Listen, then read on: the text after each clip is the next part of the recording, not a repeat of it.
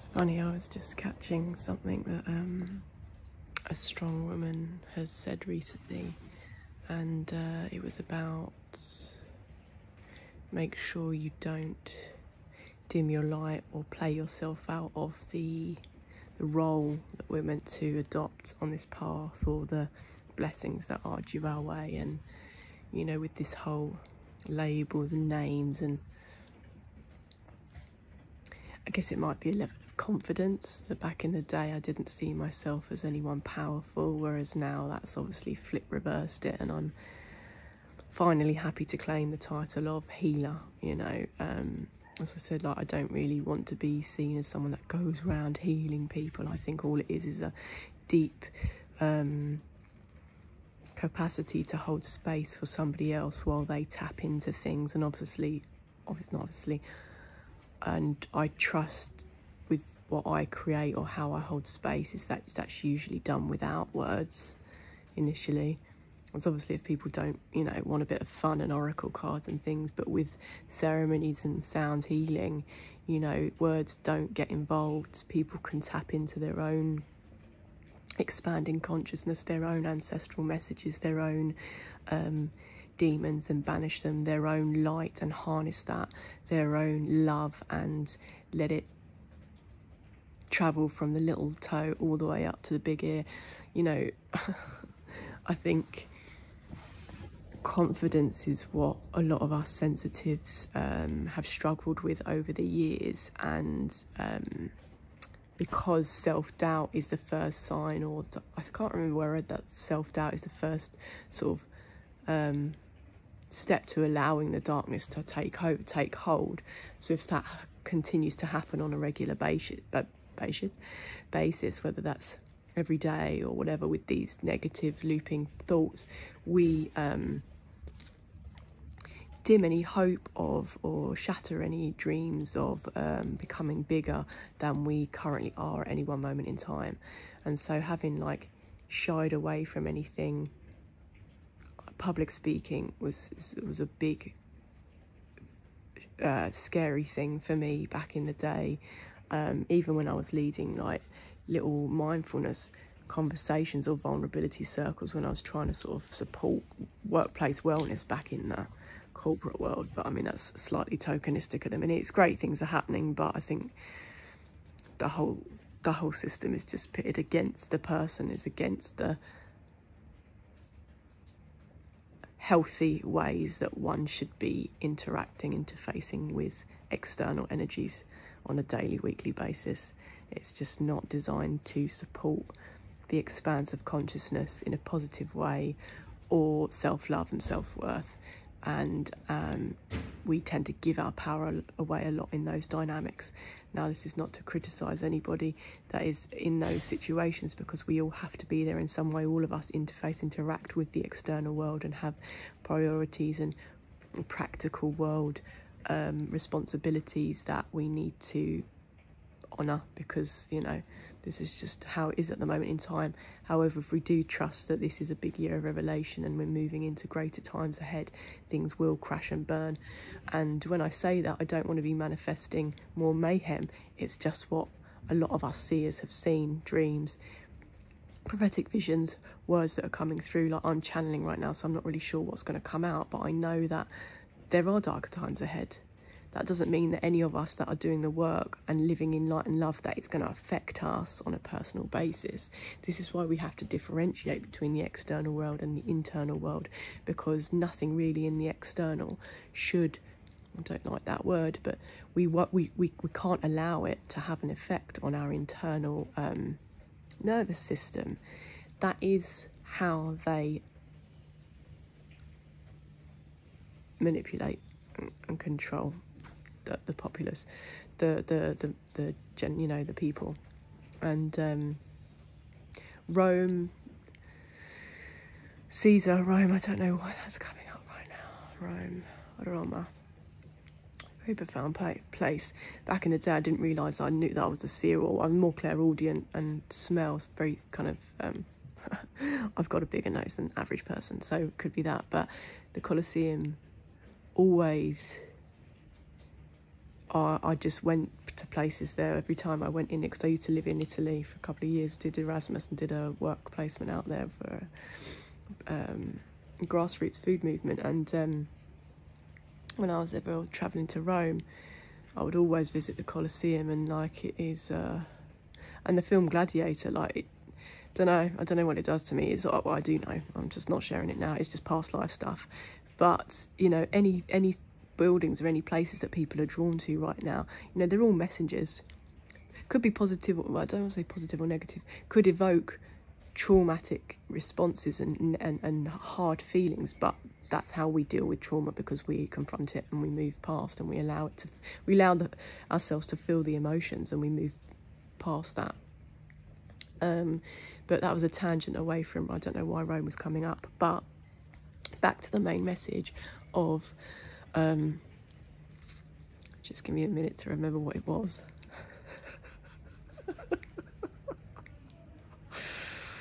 God, this life this path is a funny old one.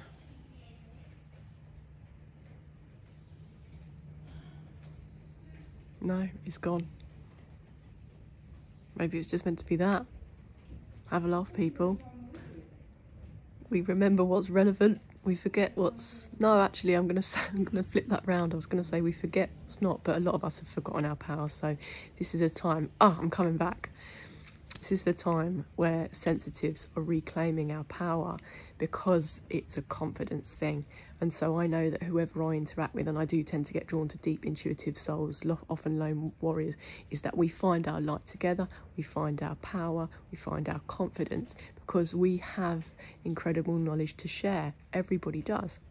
A lot of us, though, sensitives, have experienced things that we don't share, we have never shared, and that could be prophetic visions, gifts, poetry, things that need to be written down and shared with the world. That is part of our self-expression, that is part of our healing, that is part of love vibration, that is part of becoming or learning how we become authentic and not copying other people or wanting to do other people or prove that we're better than... No, we were in our own race, in our own lane, going at our own pace. And having known that from the day that I set up this little business of mine, wherever it moved to right now, because obviously I've had to dip in and out of this healing thing, is that this mission is for us and us alone to discover and share our gifts in the ways that we are guided by the Most High, by whoever we connect with in the higher realms. For me, we've all got different belief systems, and I'm not here to judge anybody. I just believe, and it's important for us to have faith. Faith in ourselves, faith in love, faith in higher power, faith in the daily, minute-by-minute changes and choices that we make to be better and do better. And if we can't be happy for other people, if their light irritates our demons, then we've got to realise that we've got to do some healing. And it's not going to be easy or painful or pretty. This year won't be for a lot of people, because they've been putting it off for years.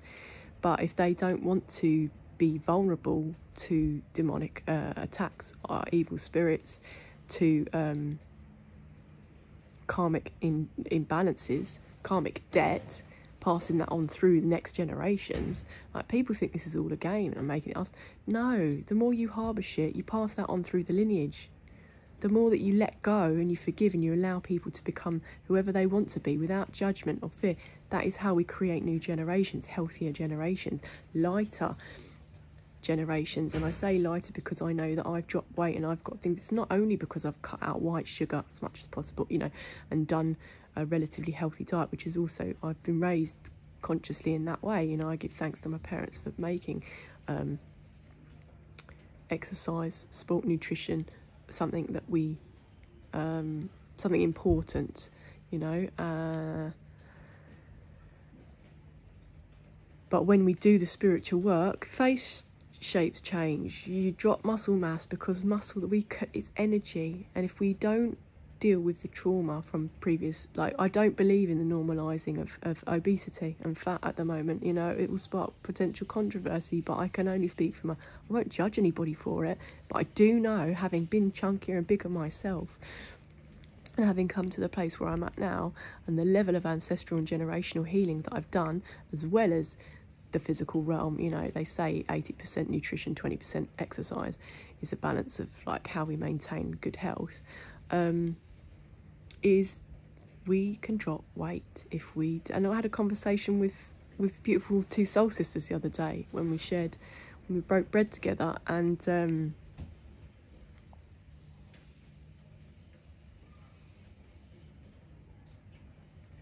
we contain a lot in our muscles, in our muscle memory, that is not related to the food that we eat in this realm.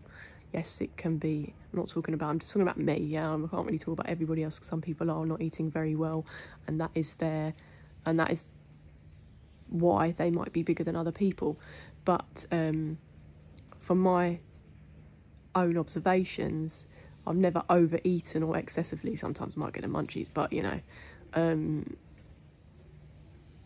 but having done the spiritual work continuously over 3 years and done my little studies and various things, and obviously written that Roots, Grass Cuts and Rain Sticks, where I do touch upon things like this, you know, it's a whole analytical essay. I know I'm neurodivergent. I've got a different brain to other people, and I'm awakening other parts of my consciousness from different realms and past lives. So this has been a study for me. The reason why is because, you know, there's a lot of these coaches, conscious coaches, and you know, who haven't lived life. They've not been through anything that they can advise anybody else on. And I don't really believe in anyone else giving people advice. As I just said, whoever we consider ourselves to be, healers, nutritionists, PTs, this, that and the other, if we are able to hold space for others, it's because we can hold space for ourselves. We can only lead people to as far as we have been, and not beyond that, because then it's dangerous, especially within the ceremonial psychedelic space. People think that they can save the day and healers, when actually they're doing a lot worse. And since I've been doing the video thing, the reason why I continue is because behind the scenes, people do reach out to me. People have said to me, thank you for sharing that video about the spell work and stuff. I've been going through that. I took ayahuasca in England, in the UK, and I've had psychosis. I've been through some horrific situations since I've done that. You know, there's lots of things that are going on behind the scenes that are not being talked about right now, because everyone's just thinking of that. This is the year 1221 on the clock. Direct mirror, polarity. Everything done in the dark will come to light. So clearly, multiple tangents in this. I'm sorry, sometimes my brain does just go like this, but I've studied myself, and it's only at that level of self-awareness and self-observation is that we can start to hold space for other people. You know, everybody wants to be a life coach, everybody wants to do this, that and the other. Good luck to everybody on their path. It's not a judgment, but I just see a lot of damage being done, especially in the psychedelic space, where people think that they can come and they've got a healer and a guru complex where they can come and save the day, and actually over time it reveals they might be money driven, ego focused, and not truly nurturing the people that they're interacting, because they haven't even activated their own heart chakra. They haven't done their own personal healing or shadow work. So we need to be mindful in all of this space. As long as we can harness our own power, our own spiritual gifts, our own confidence, nobody else can take advantage of us. We will not continually give our power away. You know, it might be an oracle deck, it might be tarot. I don't read tarot. I connect with people that do, and they've got other gifts. We've all got our own messages through whatever divination tool, and whatever divination might mean to some people, it means very different things to another.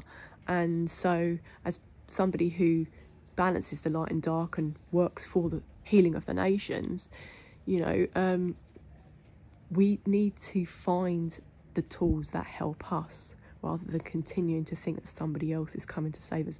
Oh, if I pay that person, they can do it. Obviously, we all have different gifts, and we'll need to be going to somebody to cook us that because we love that specialty, or go to that person because they've got prophetic visions, or go to as part of our community. Like, it's a tribe thing I'm talking about. You know, we all have different skills, and back in the day, the elders knew what gifts that new addition to the village would come through with, because I've already tapped into it before the ether. Because before we have children, they're already chatting to us in the 5D if we're connected in that way, you know. And without going too far off, Everybody has a unique blueprint. We all have things that will heal us, but we have to do the work ourselves. We can't keep going. We can go to guides, we can go to things as little insights, but ultimately we can't know the future unless we see it ourselves for our visions. We can't go to somebody else to tell us our future. We can go for confirmations and we can go for insights, but ultimately we piece together the puzzle because we know ourselves, because we've done the work. It's beautiful to come together and share in groups or dance in circles or classes and bits and bobs, but ultimately we need to know ourselves. Because at the minute I just see people,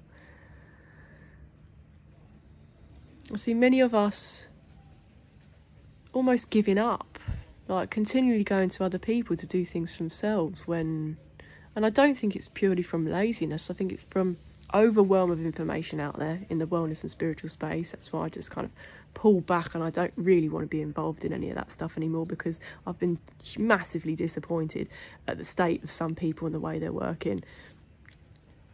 But you know, money compels people to do stupid things. Ego does, and status and glory and fame and fortune, it pushes people to be wankers sometimes. And I was going to say pardon the French, but people know by now. I swear, it comes out.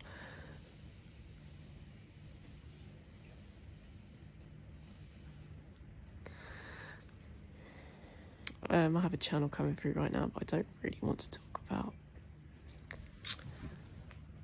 No, I'm going to go. So, thanks for listening. This is, I don't even know what I'm going to title this, but tap into our own power. The gifts, the messages, they're all there for every one of us right now. Spirit is not elitist. That's the society. Spirit will give us all messages. We just have to find our confidence and share it in the ways, whether it's publicly with our friends or with our family, whoever. We all have things to say to help us heal, to help heal our communities, tribes, you know. Anyway, all right, ciao.